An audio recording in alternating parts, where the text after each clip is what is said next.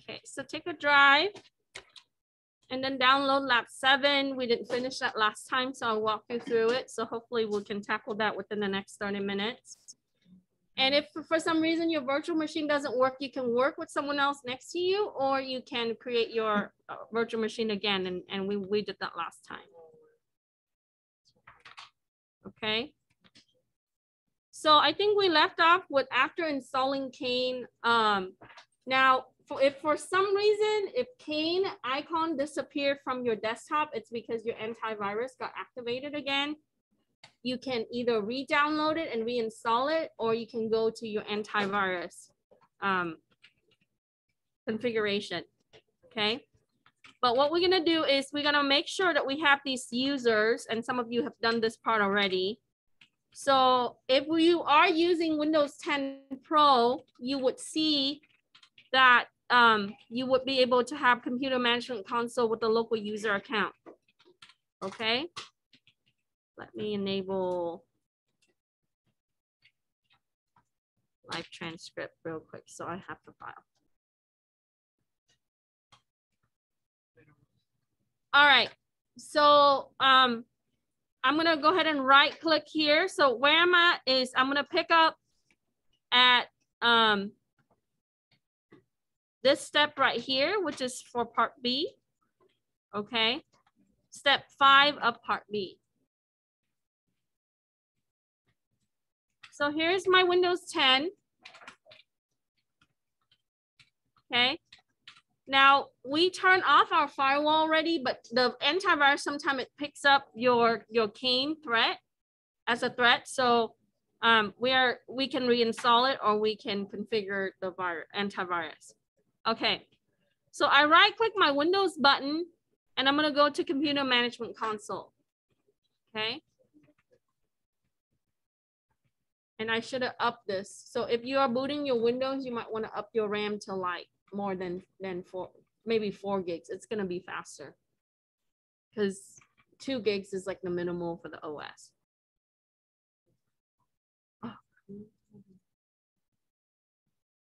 So as you open up your Computer Management Console, you are going to see this, okay? And here is your local users and groups. So if you're missing that, it's because you're using the wrong version of Windows 10. Then you can work with someone next to you, okay? Now, on the instruction, it tells you to click the users folder. So we're gonna go here, and you can right click anywhere on the right pane, and you can make new user. And on the instruction, it tells you that you are going to make 2 user accounts. One is going to be a test one where we want to only use 3 characters for password, 1, 2, 3. Okay, we wanted to brute force the password, so we want to make sure that it's short enough that it can give you back in a certain amount of time. Then we are going to make a second user that's called test 2, and you're going to increase the password length to 5 characters. Okay, to 2 tests. So here I am on my Windows 10. I right click my Windows button and I went to Computer Management Console. Then I click on the local user and groups and then the user folder. And so I can right click here and I'm gonna make a new user, okay? So since I already have test 1 and test 2 on there, I'm gonna call my user something else, okay? So I'm gonna call it test 3. You can name it anything you want. And then the password, we're gonna do 1, 2, 3. And 1, 2, 3, okay? And then I usually disable this if it's just a test user, but you can leave that on because we're not logging on to that user anytime right now. So you're gonna click create. And then another one, we are gonna call it test 2, but I'm gonna do test 4. And then I'm gonna do 2 tests is the password, 2 tests. And click create. Now it's not going to be effective until you close it. So once you do that, you have the user account shown there. Okay. So at that step, we are at part B of Lab 7. We completed from 5 to 10. We're here. Okay. Now we are gonna close the management console and then we're gonna use Cain. So after that, we're gonna close this. Now, if you don't have your Cain here, there's several ways that you can find it, right? If it's quarantine, you need to go to antivirus, so Windows Defender. So I normally type in virus to search. And then I want to make sure that I go here. So when you go there, it's gonna show, you can click on manage settings. Okay, make sure things are off, but it would tell you a list of quarantine or not, like the certain files that could be threat. Okay, you should see like a list and it would say like a setup, whatever, that's your application file. So it's also there. But once you install it, this is where you're gonna find your application. You are gonna open up your folder. Okay, if it's not on your desktop, you're gonna go to this PC. It's under C drive, x86 folder, and Cain is there, okay? So when you go here, you would see the Cain option and that's your executable. So if your desktop icon disappear, you're gonna go to C drive, program files, x86, and Cain folder, and you will find Cain executable there, okay? All right, so after we open up Cain, it's gonna prompt you this. You're gonna click yes to allow. Okay. And this is the application.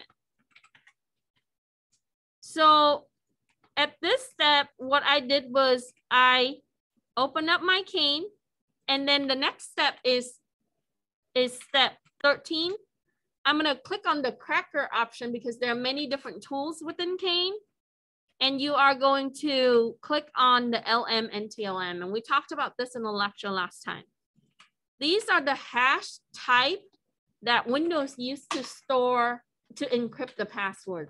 So what Cain gonna do is it's gonna crack the hash, and with that, we're able to decrypt the password, okay?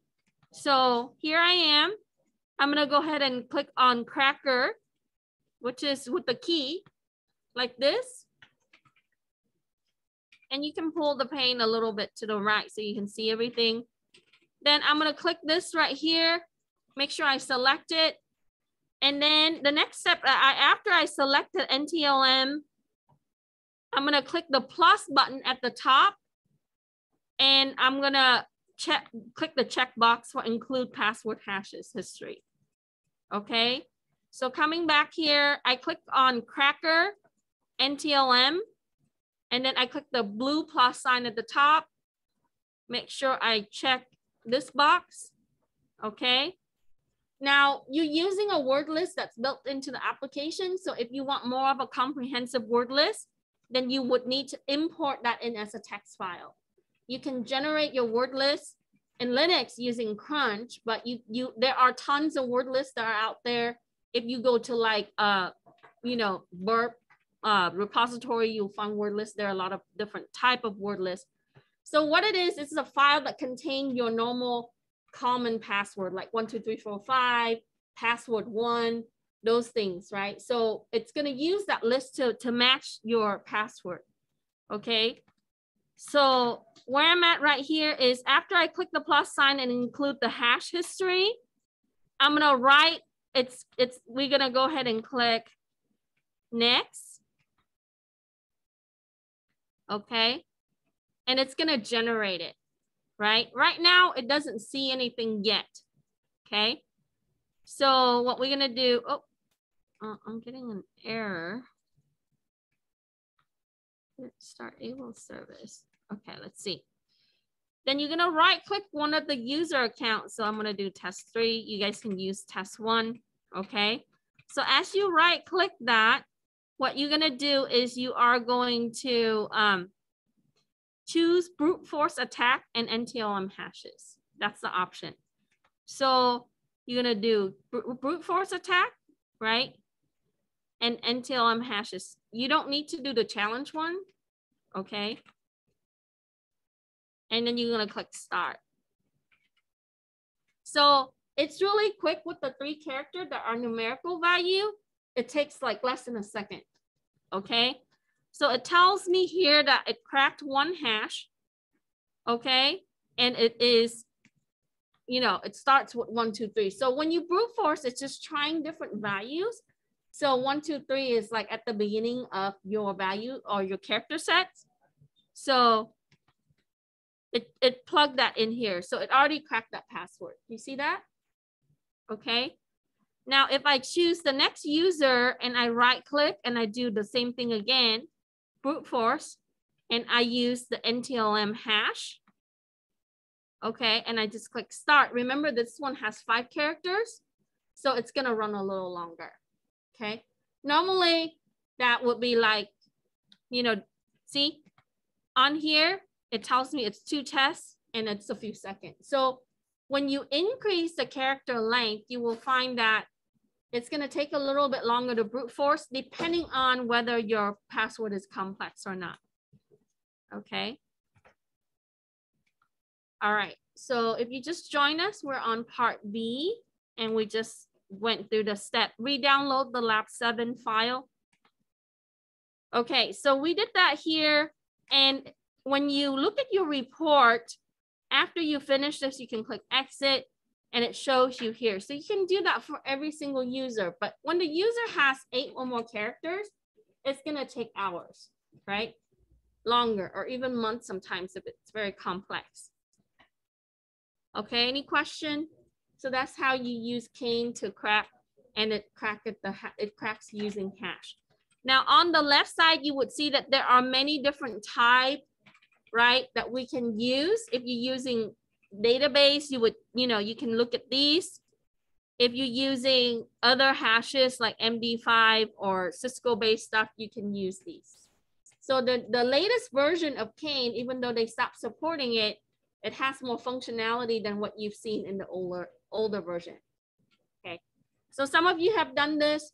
So at this point, what you're gonna do is you are gonna answer this question: how many hashes were cracked, right? If you only did 1 user, there should be only 1 hash that's cracked. It tells you how many and when it stopped. Okay, then you need to answer that question. Did the program display the password in plain text? It should if it cracked it. Is the password accurate? Was it the same, the password that you set? It should be, right? So when I look at my Cain, after I right click the user and choose brute force and NTLM and it cracked it, it tells me this is my password, 2 tests, and 1, 2, 3 for the other user. Okay. Now, if there is no password on a certain account, right, it would, after you try to crack it, it's going to tell you there's no password. Any question regarding brute force using hash crack in Cain? All right, so make sure we answer these questions. We are going to do the same thing for both accounts. Take a screen capture. Okay, so what do I capture? I captured this, showing my passwords. Okay.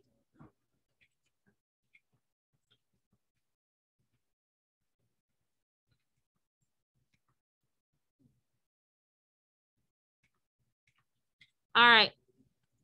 Then it asks you how long did the system take to brute force the test 2 account. It should be a few seconds, right? It tells you the time elapsed there, but keep in mind that Cain doesn't give you the actual real time. So when you crack the password, sometimes it might be hours or years or whatever, right? If it's very long, it will tell you the estimated time and when it found it. So the more advanced your word list is, the faster it's going to be. So what they do is they would have a really good word list, but sometimes that can be a very large file. Okay. All right. So answer these questions. So next we are going to do a crypto analysis one. I'm just going to have you configure it, but you know, this is the beginning step of your rainbow attack. So a rainbow table is a pre-computed table that's used for hash functions in encryption. This is used to crack passwords. So instead of using individual word lists, we can make a table and it will correlate, right? Based on the content of that. So usually this is done for password cracking. So in recovering plain text password, we can consider, right, a larger length, because when you're using the normal Cain cracker, that can impose limitation. So on the more complex password, a risk analysis person would use rainbow attack. Okay, and in Cain, you have that functionality. So where do I find this application? You are going to go to WinRTGen. So in your Windows, open up your file manager, go to C drive, open up program files under Cain folder, okay? And then you are going to scroll down. I'm sorry, it's at the top. Go to the second folder from the top, and then you are going to click on where it says application, which is your exe. So Cain is a toolkit where it consists of different small applications, right? So it's gonna look like this, okay? So follow the path by going to that particular folder and then open up the application. It says application in the type. Then after I have the application open, I'm gonna click add table, and then you can choose the type of hash that you want. So here, this is my option for rainbow attack. I'm gonna go ahead and click add table. And this is where you select your hash, right? So let's say that I just use the default one, which is the first one on the list. I can select that, or if you are using MD5, which is very common for software, then you can select MD5. Then your maximum length character, we can put 12. Okay, because on the more complex password, we want to crack the longer password. Then after we have put in our 12 characters, you are going to click OK. Okay, and then OK again. And what it's gonna do is gonna generate, and this is gonna take a little bit, okay? So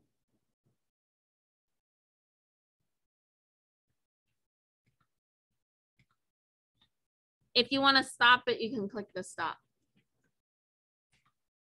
So you can let that run for a little bit, just let it run in the background.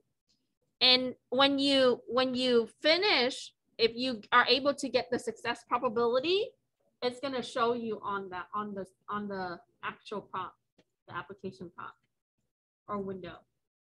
Any question? So I'm only showing you some of the features on Cain, right? You can explore other things. We are limited to, you know, the things here, but it's always good to scan our own system, or, you know, you can put another server up on your network and scan it. Okay, so next we're going to talk about the other scanners. Okay, so the first thing that we need to do is we need to find our own IP address so we can scan against it, or we can use a loopback address. So you can let this run, right? You know, next we are going to do the next part, which is part C. It should be part C. I forgot to fix this. All right, so here I'm gonna go to my Windows VM search bar, and I'm gonna open up my command prompt by typing in CMD. Then on command prompt, I simply do ipconfig /all to find all the IP information. So it's gonna give you the IP address which says preferred. That's gonna be your IPv4. So in my case, it is 10.0.2.15. We're on NAT configuration for the virtual box. So that's your private address for your virtual machine. Okay. At home, if you run this, it would say 192.168. whatever, or if you set it to be a certain IP, it will be that. Okay. So for me, I'm going to go ahead and write down that address.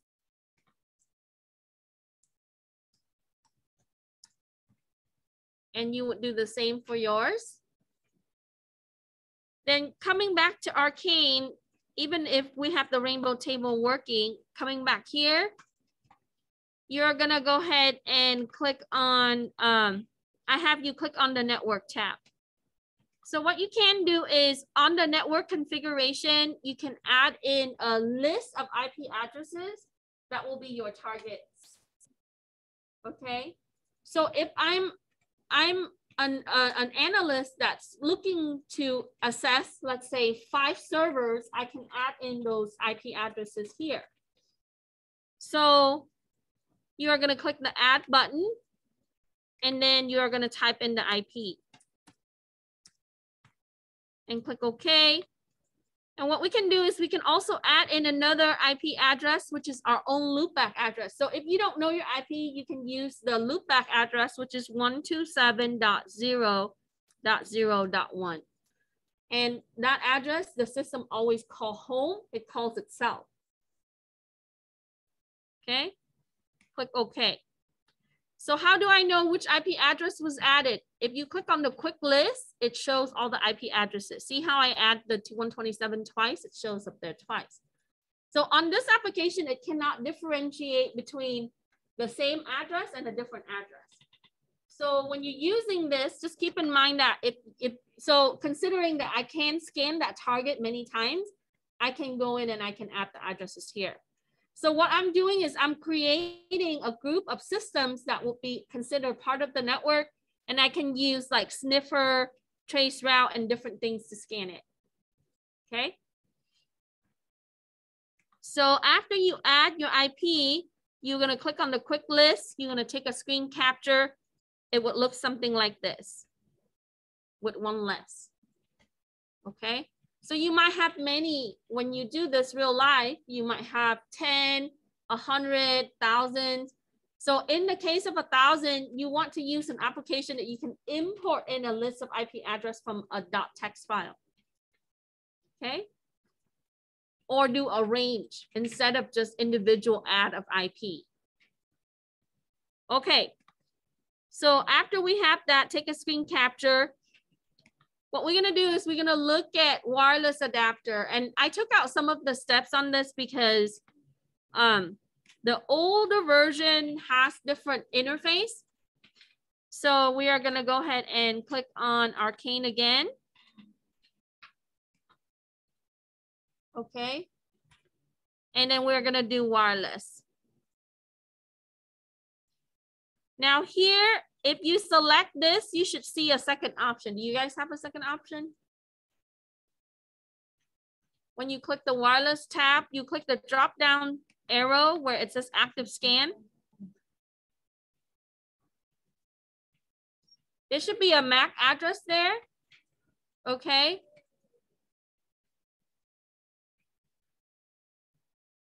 And then we are going to, after you select the second option, I forgot a step. See? All right. Oh, yeah, it's not going to handle that anyway. Going to go ahead and click on sniffer. And what we're going to do is we are going to set up an ARP poison test. Okay. So click the plus sign. Oh. Why is it not activated?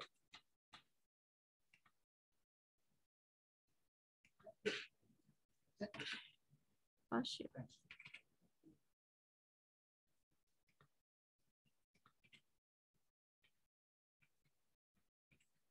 Okay, so sorry.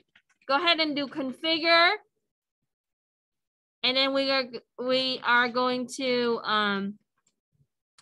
I don't want it to start at the startup though. Let me see.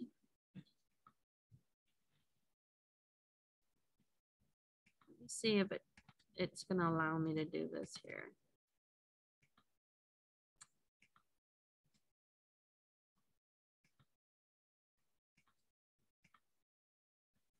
ran this earlier. Oh, come on.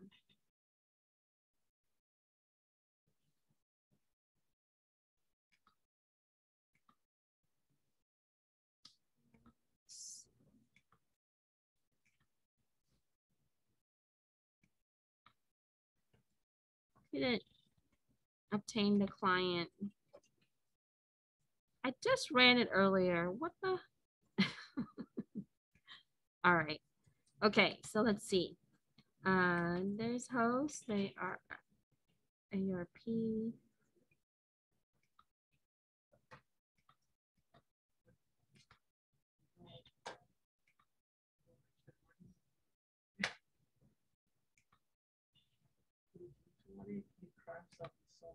Okay. All right. So, okay, here's what we're gonna do. When you are on the sniffer portion, like where we were at, okay, click this ARP button or APR, and then click the plus sign. Here is where you can select your test. So we can do a multicast group. So when it says multicast, that just means that they are sent to, it's gonna send to like a number of computers, not everyone. Now, if you do all tests, takes a long time, okay? So you can set up different type of tests here. If you can do a broadcast test, or you can do a multicast test. So what's the difference? Broadcast just means that it's gonna send to everybody that will be with using 8-bit, where multicast is going to send to the smaller group. Okay, and there's different groups here. So I'm going to go ahead and select group 0. I think I have you guys do that, and then it's going to do this. Okay, so that's how you can do a range of system, and then you just wait and watch, right? So in this field, normally we run multiple virtual machines, and when you do field testing, a lot of the times you should travel with at least a couple powerful laptops. Sometimes the company supply that, sometimes you have to supply it as part of your contract. So what happens is it's gonna scan like this, right? So it's looking at all the system that will be in those group, and it's gonna run the scan. And then when it finds it, it's gonna place it on this table right here. And so that way you can write up your reports, okay? So when we are scanning for address resolution protocol, because this can be vulnerable to different attacks, what we normally do is we would use that to be able to identify the type of system that would have some kind of risk impact. Remember, we talked about risk register. So you have to first start identifying the system and the level of impacts of their risk. All right, any question? So you don't have to wait for that to complete. Just take a screen capture to show me that you're running that, so I know that you know what to do. So what I did with that was when I was on Cain, I clicked this yellow icon, and then I click the plus sign, and I choose the multicast group 0. Okay. But you can select any type of test that you need. So I'm gonna go ahead and cancel this, okay? So now when you cancel, it just cancels subgroups, so you might have to click cancel multiple times. Now, when you come back here, right, if this is still running, that's fine. You can put down the percentage. This can go for a long time, okay? So you can hit stop on that too. Any questions? So any type of scan that you do, the system logs it. So now we want to save that. So when you exit the program, sometimes it's gonna tell you, do you wanna save it? But Cain actually saves it to a certain location in the folder itself, okay? So you should save your scan in case you need to go back, especially when you're doing analysis. Question? All right. Now, if you don't have your virtual machine on the next part, which is Nmap, you can probably do that on the regular machine. Yes. Question, Fonzo?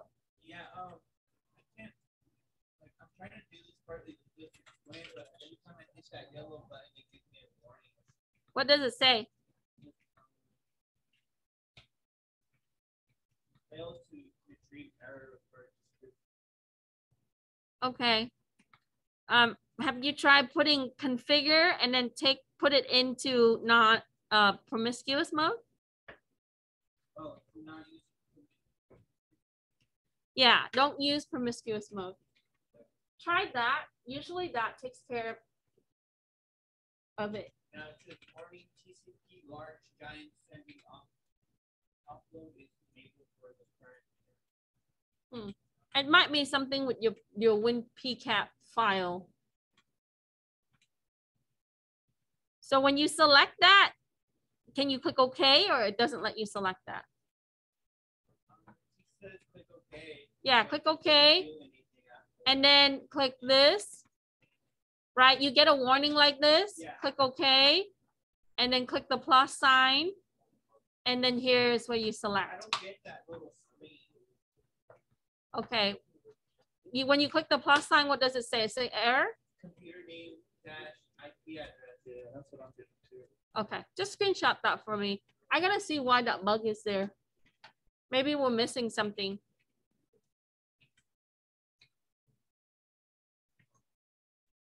So just screenshot that, that's okay.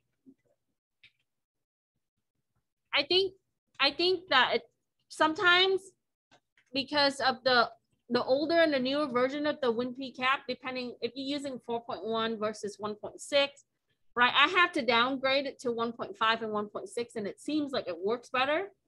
So in the case where you run into that, I think that what you can do is you can, when you install Nmap, you're gonna see that we can downgrade it to 1.5. Even though it says that it's error, you can ignore the error and continue. And I think because Cain is older, it works better with the driver files from the older WinPCAP. Okay. All right. So we should be good with 7 now, right? Everything. I highlighted this. Don't turn on your firewall because we're gonna do the next part. Just don't do 40 to the end. Just close Cain Abel app. Okay, so close Cain, and we are gonna go ahead and download our next one. Oh, yes. Okay, so open up your browser, which is Edge. We already have Windows 10 running. Now we're gonna do Lab 8, okay? So make sure we download Lab 8. We have an hour, so we should have enough time to get through it, and I'll help people have questions. So, Nmap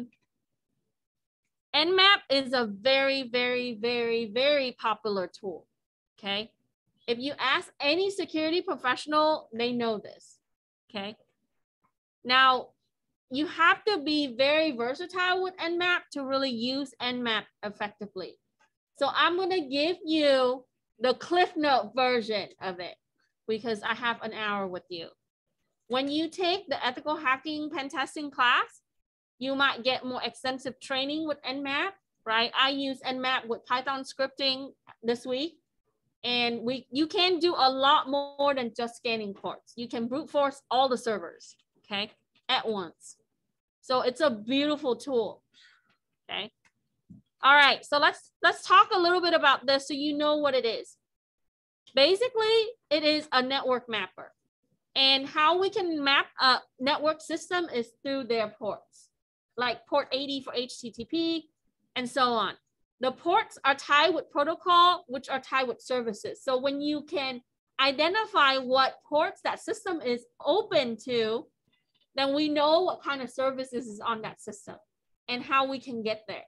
Okay, so that means that when you're doing security audit, you need to make sure that you do an inventory of your system's ports. The ports that you don't use, you need to close it because that's where they come in. That's where the attacker can get in. Okay, because it ties to a service that could be vulnerable. So there are 4 types of ports when you're looking at ports. Number 1, open. Those are the used open ports that are available for the services that's enabled. Filtered, that is firewall filtered ports. Often that when you see filtered, you know that that system has a firewall configuration. By default, at least Windows firewall. Close, disable ports, okay? Unfiltered, down here it says when it's probed, because Nmap is an intrusive tool, it's gonna ping against the system. So there's no way, even when you do a stealth scan, the other system can pick you up.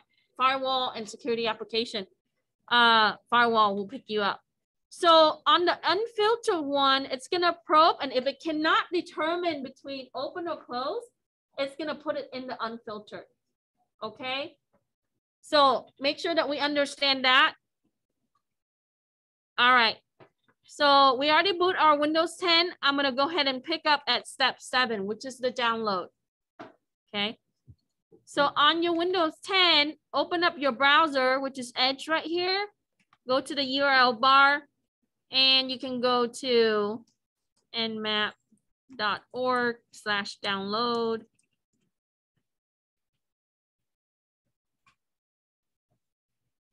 And this is a versatile tool on any platform. So if you're using Windows, which you are, you're gonna click on this, or you can scroll down.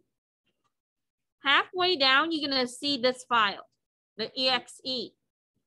That's the setup file that you need, okay? Now with that, any kind of network scanner, it's gonna use the npcap. We saw that in Cain, okay? You should also download this, okay? But if you don't, it's gonna use the 1.5 version with it. So just like Cain, you gotta install it, and you gotta install the driver, so that way it can sniff out everything that's around it. That's basically the tool that you need to initiate the drivers for your network interface card to sense other systems and connection around itself, okay? So once you download it, run the installation. Use the default configuration on it. So I wrote down the step for you, okay? Accept the license agreement, keep the same selections, go next, install, accept npcap license. So it's gonna prompt you that, right? And if it tells you that, oh, you already have a newer version, you can click ignore and continue. So it will put the 1.5 with the 4.13 that you have it there, or it's gonna try to uninstall the newer one. That's fine, okay? So follow the step that's there. I can't reinstall it because I already have it installed when I tested this, okay? So after you install it, you would see the desktop icon. So on the GUI side, okay, it's called Nmap. But Nmap is the original application, and it works beautifully in Linux. This was originally created in Linux or Unix system, and they integrated the graphical user interface and wrote the code for all platforms, Mac OS, Linux, Windows, and so on. Okay. So while you're doing that, I'm going to talk a little bit about scripting on this, because this tool is only effective if you know what kind of scripts that you can use with it. And this is why security always talk about, people talk about scripting. So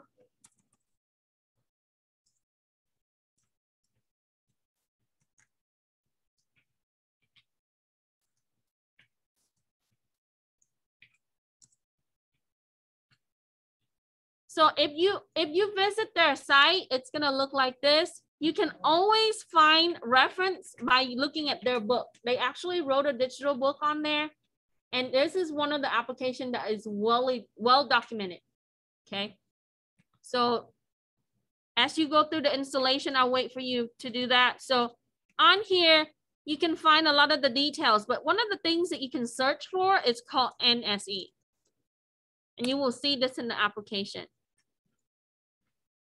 So NSE is Nmap scripting engine. These are pre-made scripts that you can run in your Nmap. So Nmap is a scripting tool, okay? This is why if you use it in Linux, so if you go to the NSE scripts, there are thousands of them, okay? So we are gonna go to the libraries and I'll show you.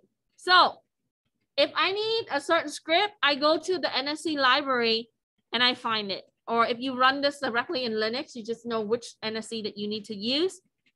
So if I need to configure DHCP or scan DHCP, I can go and run that script.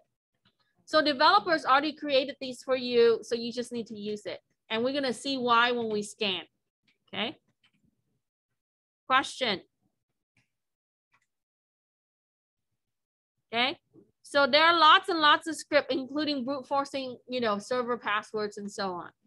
Okay, so this is one of the areas that this tool really stand up. Okay.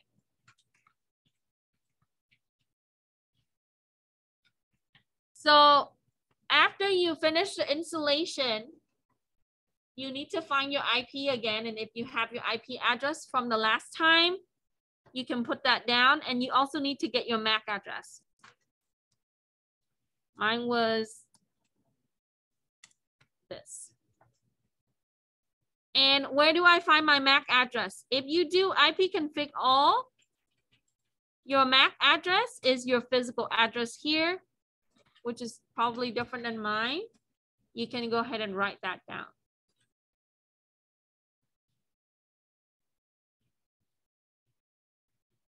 So in security, we use MAC and IPs, right? We have to make sure we know how to do that to find the information.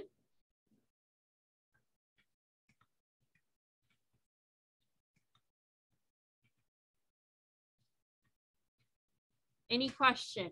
So after we install, we need to run command prompt and find MAC and IP addresses by doing ipconfig all, ipconfig space/all.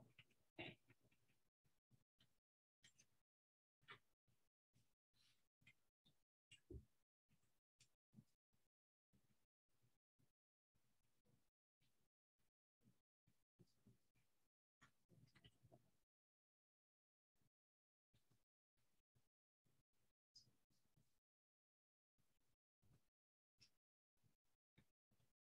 Question?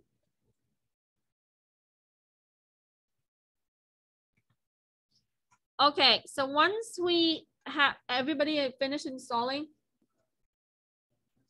it's still going? Okay, I'll wait. Okay, and then if you finish installing, you can open up your command prompt and do ipconfig space/all.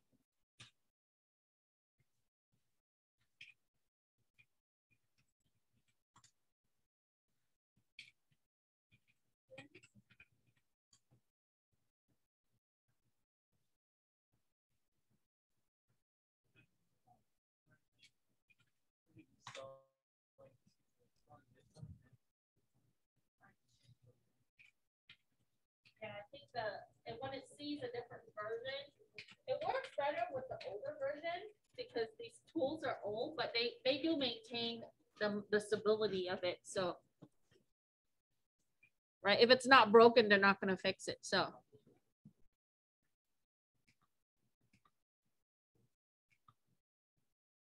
The reason why I choose to use a virtual machine is because if you do scan against our CCD system, their security system will pick it up, right?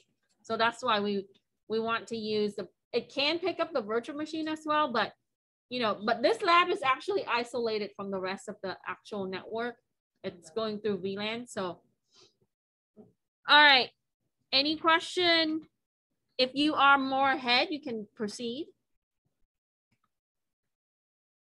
Okay, now if you're using Linux, all you have to do is, if you're using Kali, Nmap is already there. If you're using like Ubuntu or other releases, you just need to install it. So you would do like, for example, I'm using Ubuntu, I would say sudo apt-get install Nmap, and it would run the installation. But we would not have the graphical user interface like what we see in Windows, right? Because Nmap is the graphical version of it. Nmap is only command line. okay? So you can run Nmap in command line.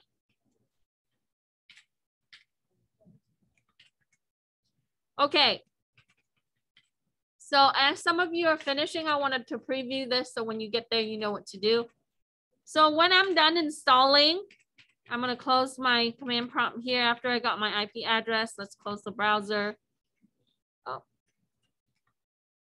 And we are gonna open up the Nmap GUI or Zenmap.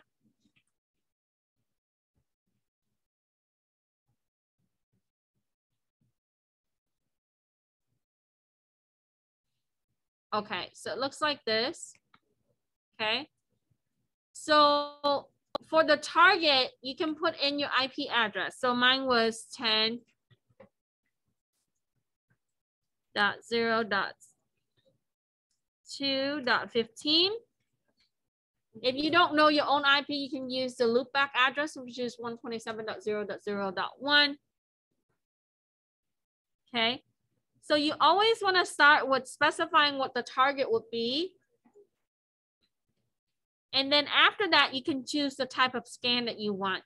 But notice here that it is a command that you can use in command line with Nmap. So if I use this on command line, I have to type it like this, Nmap-T4-AB-V, which is the option for verbose, and the IP address, okay?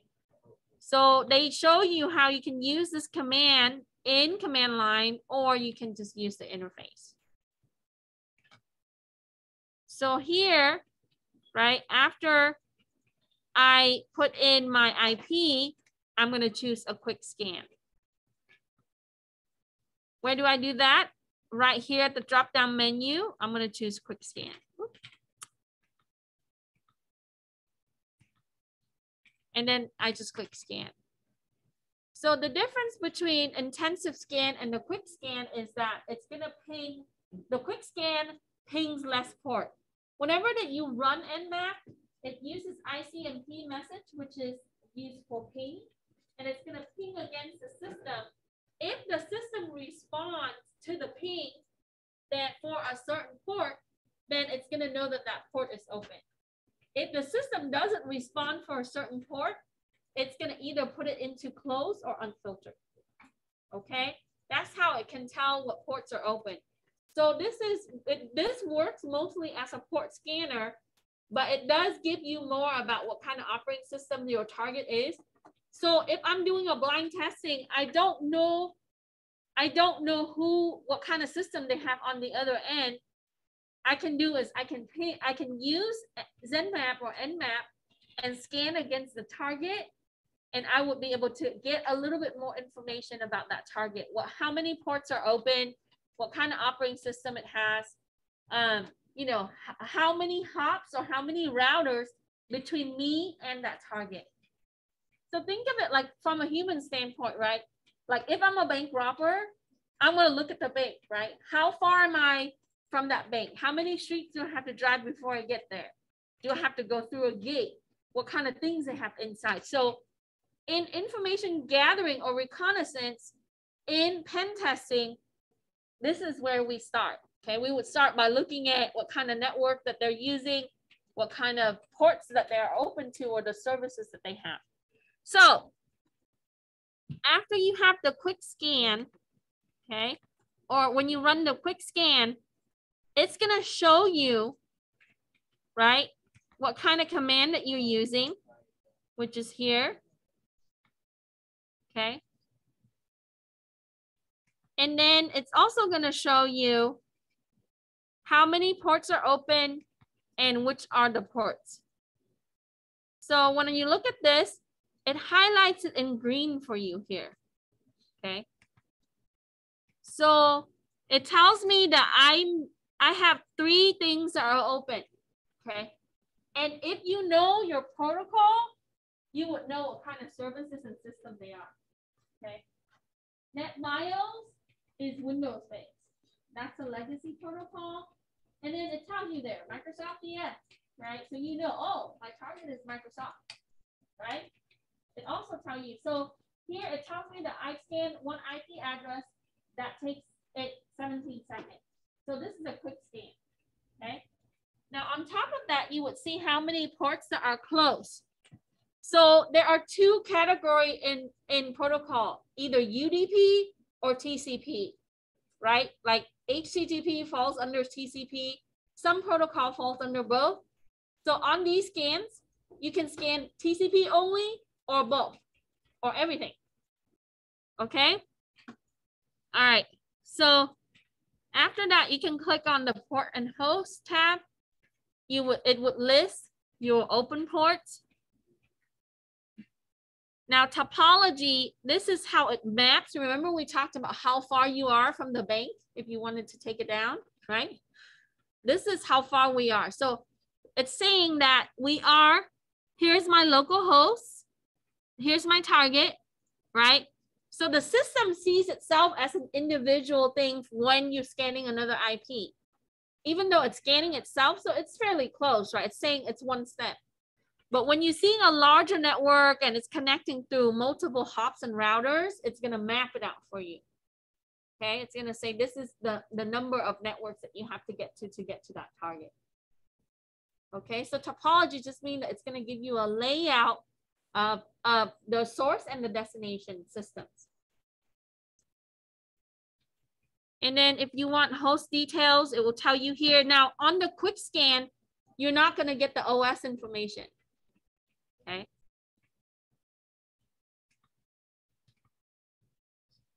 So for me, I have 3 ports are open, right? And the ports, it lists the ports on the output for you.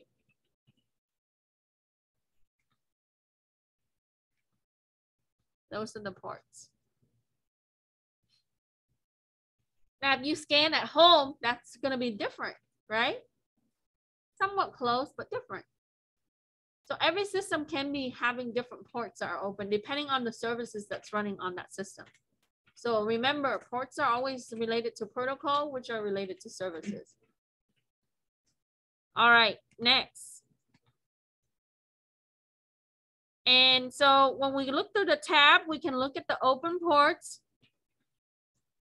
So how many systems are mapped on the network? It sees the local host and the target. So it looks at it itself as 2.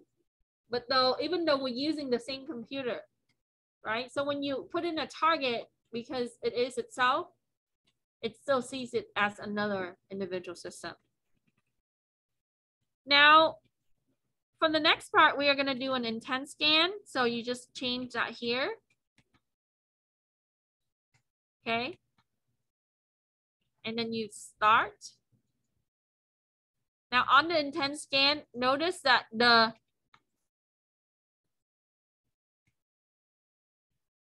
command is really somewhat close, right? It's the same.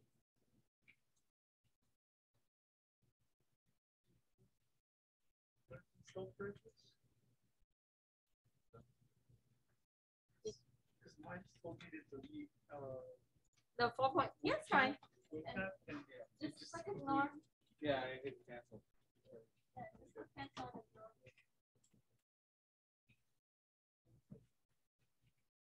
Okay, so on the intent scan, when you do scan that, it's going to take a few more minutes.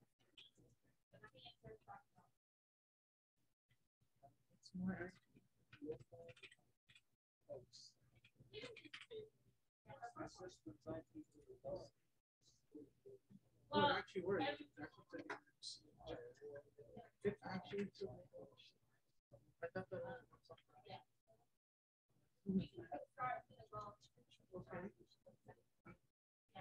But literally, like after they just sit there, This one? so like Thursday, and then by the end of it, you go to that. So sort of outside.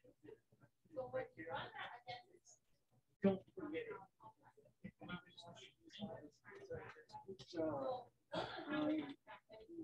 I took too long to make this video. Way too long. I don't know why you did that. I don't know. I was just being lazy. Yeah, you were. right, so the number of cores, the number of RAM, and your most of the time you do, right? like they hire you, but you still have to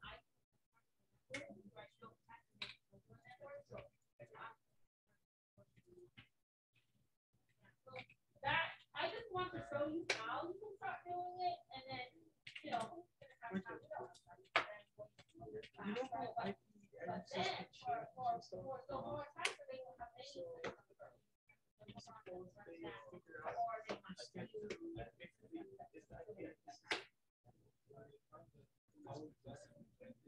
Yeah.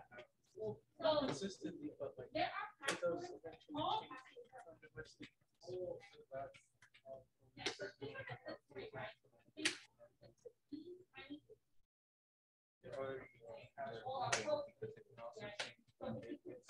on a different note, yes, yes. But that's not. so you saw that in the book it's packing with math, and so They knew that location, but you might not be there at that time or anymore. so a lot of Anything physical, like the CSI stuff there, and then either watch the You see, logo hooks and logo hooks. what it does is it breaks it up into chunks and then it goes together. I got pretty easy because you're supposed to So for something, a data that's really, really large, it's going to take a long time. Right? So you have to have wait, is that what I'm feeling?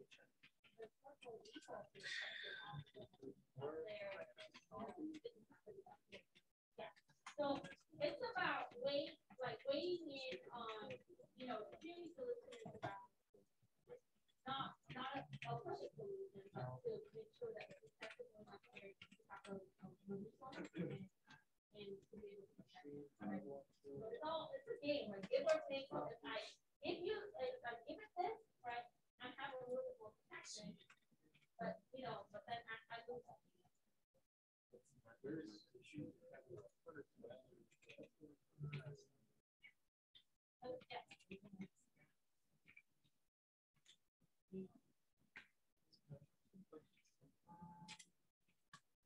Oh no, that is not what I do.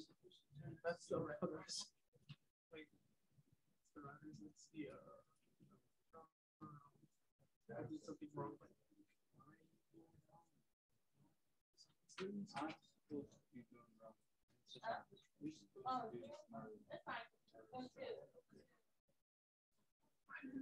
That's your job.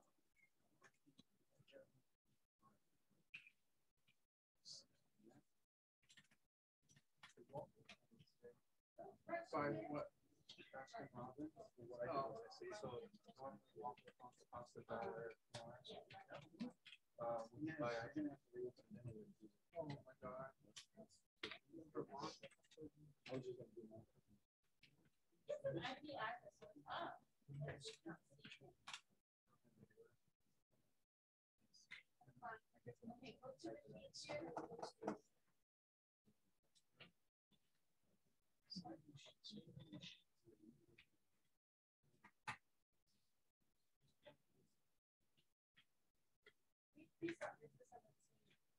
Yeah, so you know, antivirus might get up or whatever, but Nmap is safe compared to Cain. It might remove the desktop icon. Other questions? Okay, so intent scan. Intent scan takes a little longer. If you notice on the intent scan, right? It's gonna scan against more ports, right? So it's gonna look at the larger port scope, okay? And on here, remember how we looked at the NSE earlier, which are your Nmap scripting engine? On the intent scan, it ran more scripts, okay? Compared to a quick scan where it ran only one script on, or even not even that, right? So if you want to run more scripts, then you would use intent scan. And then on the ports are going to be the same because it's the same system that we're scanning. Topology, you should have this. Your host details, it's going to pick it up on the intent scan. It's going to tell you that you're running Microsoft this version. Okay. Now, if it's a Cisco technology, you would see it, or if it's you know, another type of system OS, it would tell you. If it can't identify it, it will also list that.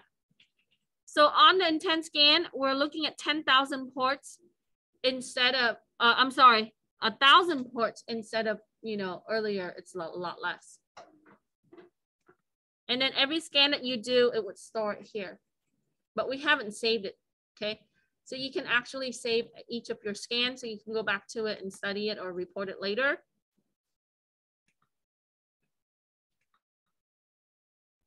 Okay, so as you go through that, answer the questions. I forgot the question mark on this one. Okay, and then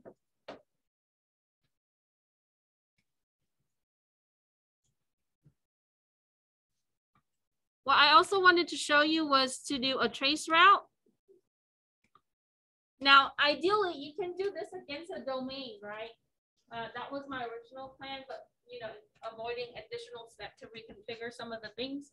So if you run this on your home computer, you can actually check out, like, you know, like scanme.nmap.org.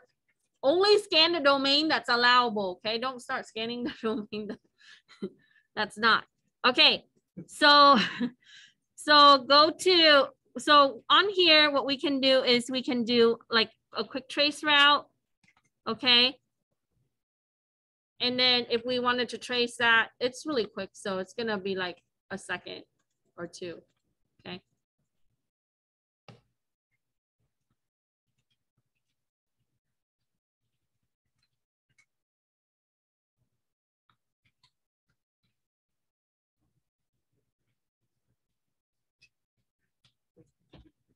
Oh, sorry, I forgot to fix this. This is not, it's gonna give you an error. It cannot be connected, okay? Put in your IP address for this one.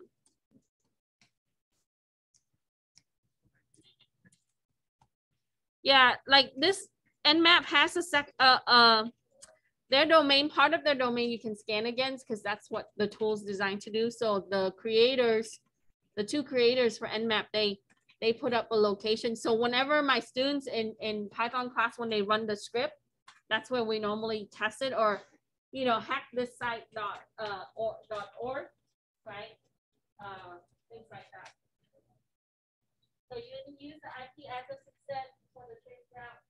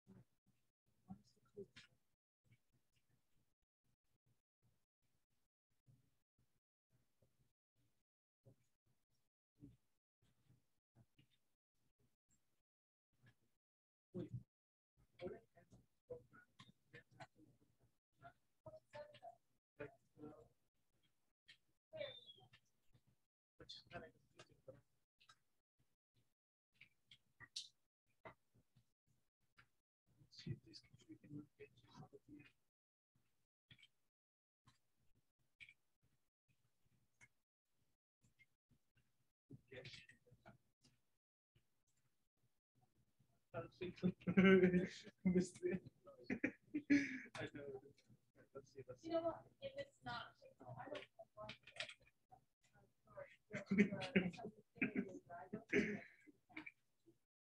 The official, I'm gonna go to the official. But if I have to switch password, I'm gonna have to log in. I'm probably not gonna do that.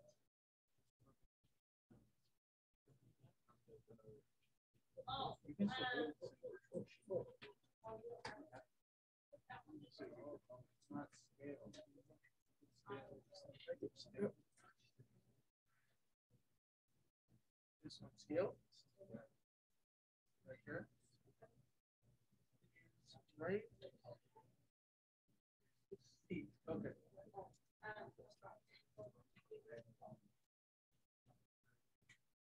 I don't know why that's not scale.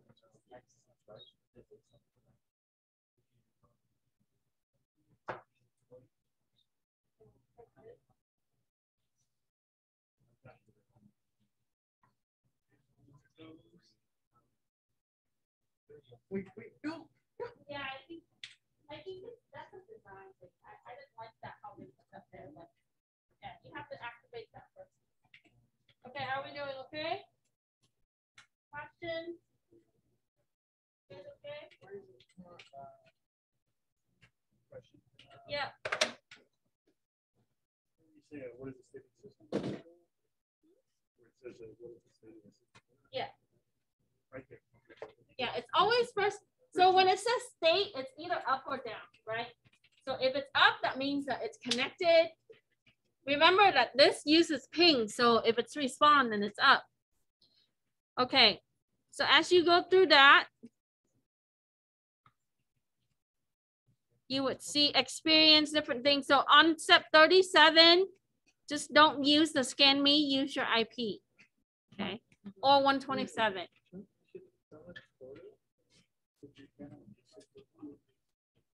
But if you use scan me, it's just gonna tell you. Should I? Okay, pretty sure.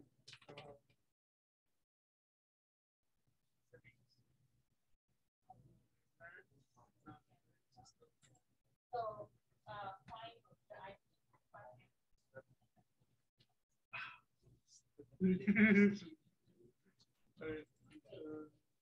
How much is my processing? Ooh.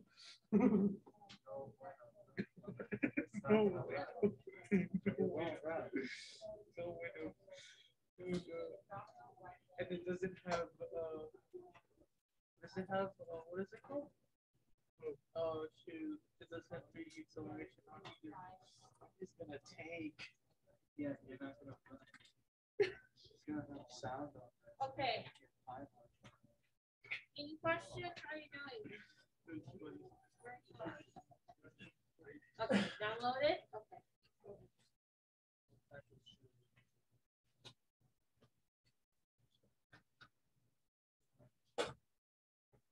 Okay, any questions regarding Nmap? All right, so I think some of you are already kind of ahead. So when you're looking at your reports, okay,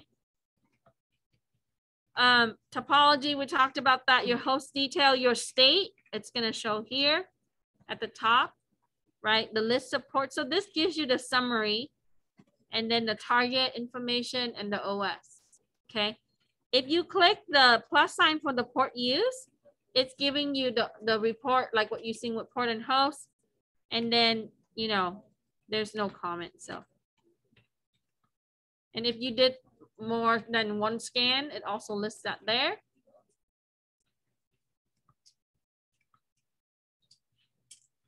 Let me close this one. Okay, so the last part for the Nmap was just the trace route. So you're gonna do a quick trace route. And when you use trace route, all that is it's gonna follow your traffic from your system to the target system.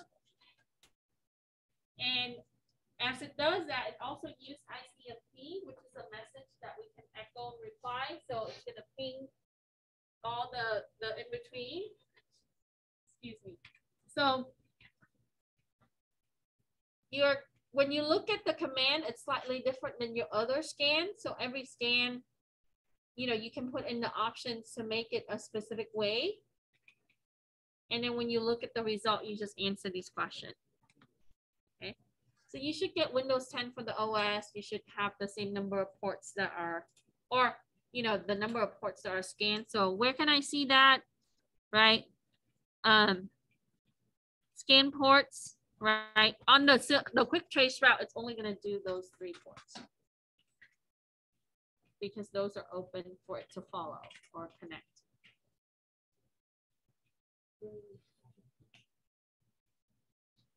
Question. All right. So I have about 19 minutes. I'm going to hit GP edit real quick. Okay. And if you finish it today, you don't have to worry about homework for spring break. Remember, no class next week. Okay. Spring break. Yay. I am excited for that too. But I'm trying to get all my work for this week done before I go on spring break so I can go on spring break. All right.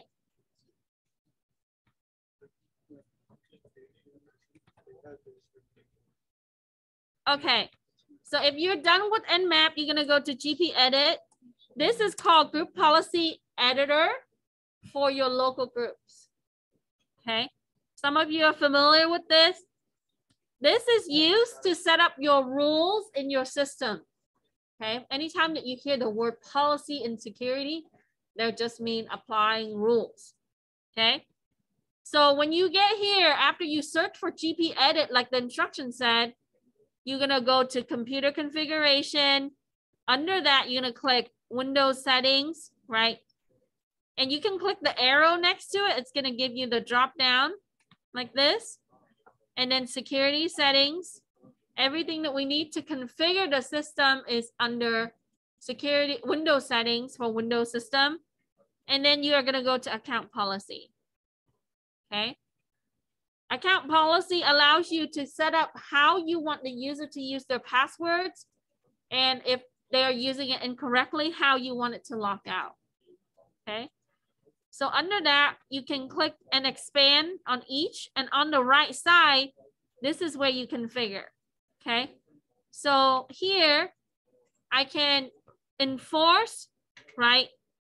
So let's go to password history first. Password policy first.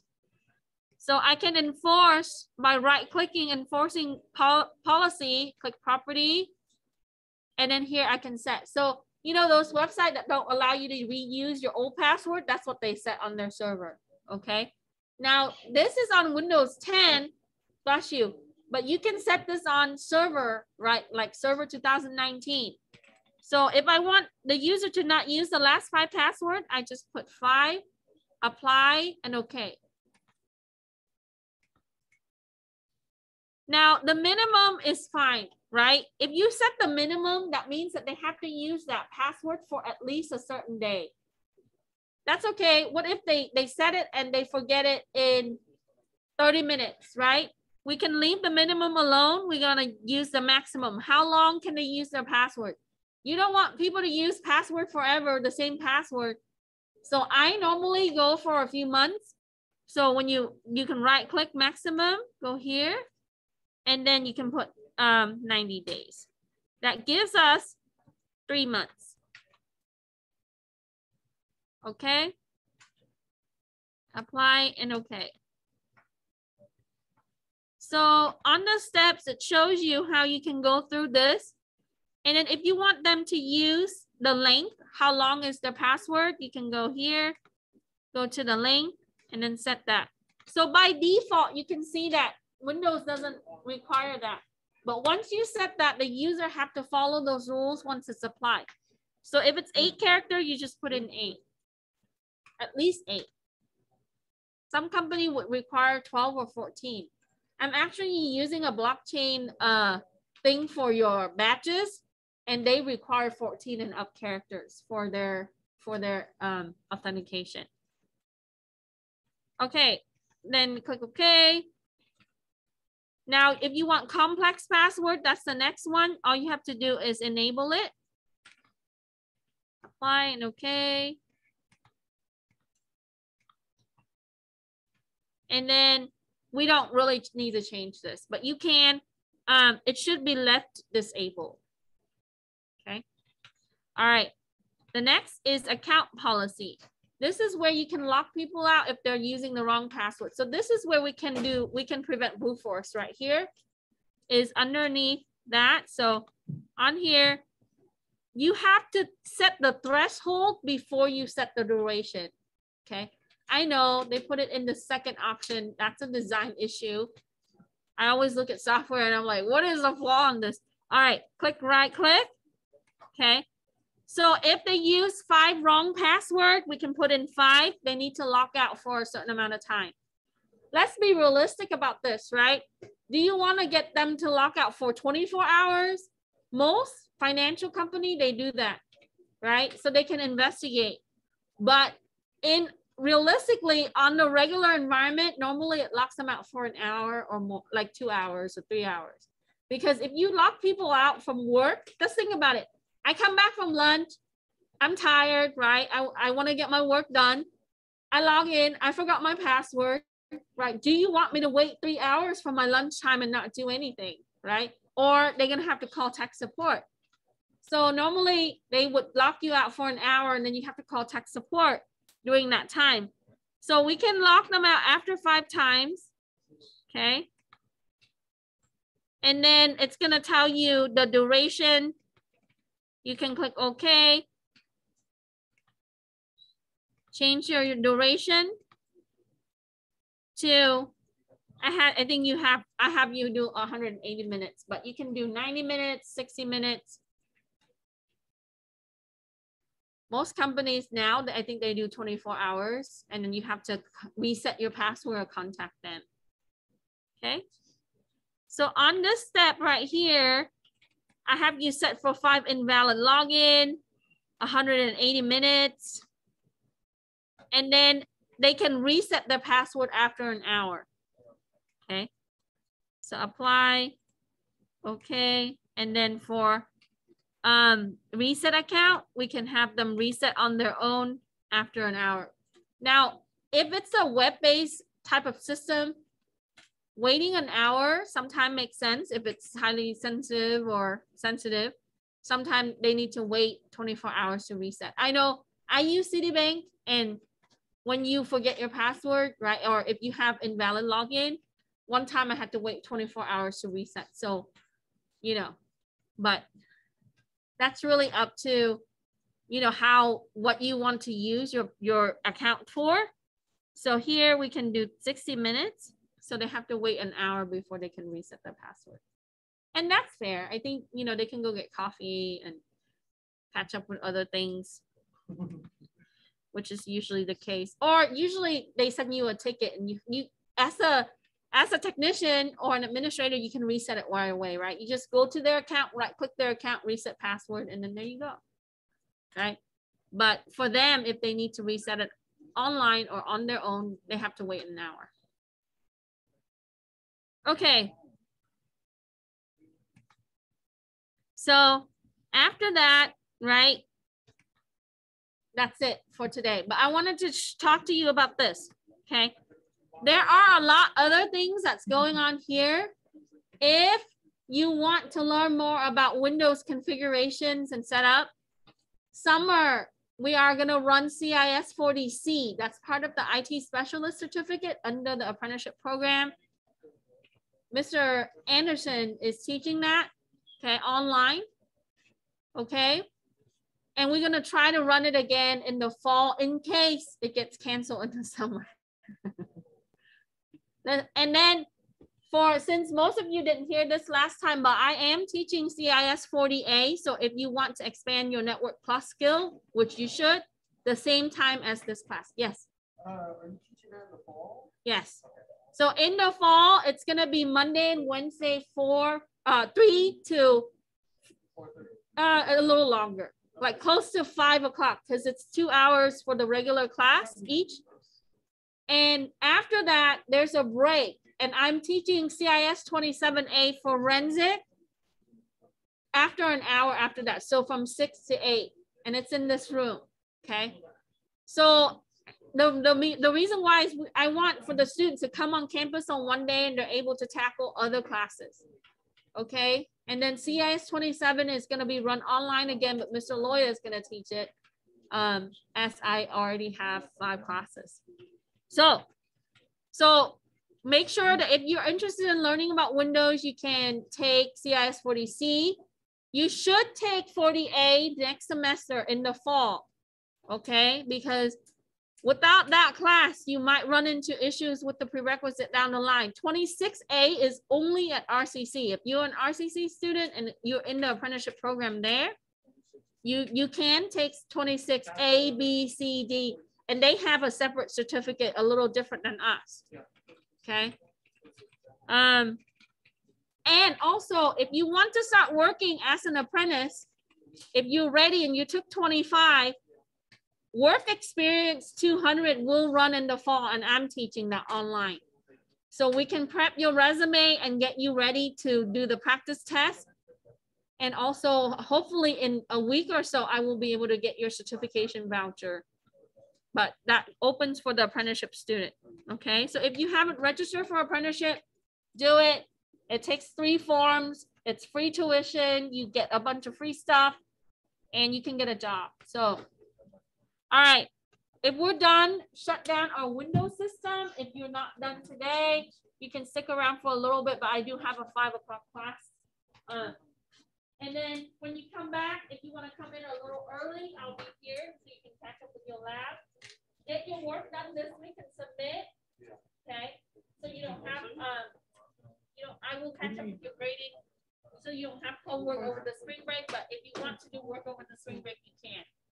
Okay. School will be closed next week, but we will be back the following Monday. So when we come back, I will open up your practice test for Security Plus, and that's also a requirement for this class is to get you the test. Okay, have a good one. And if those of you who compete in the NCL game, individual game starts next week. Okay, so if you want to compete, I still have 2 tokens left that I paid for that's not being used.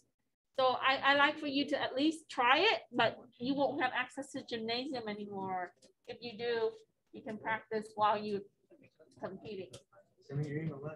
Okay.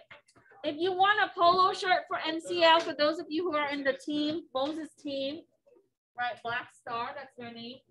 You can go down to the makerspace. You can make your own polo, or you can ask one of the Irene or Cynthia to help you get one of the polos. I bought white polo shirts.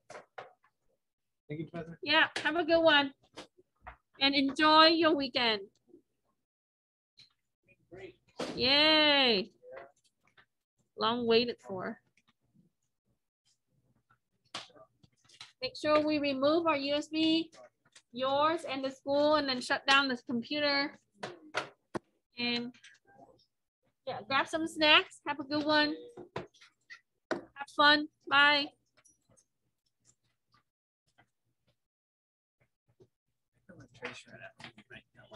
Yeah. Yeah, I can do that. Okay. It's time to install it. Yeah.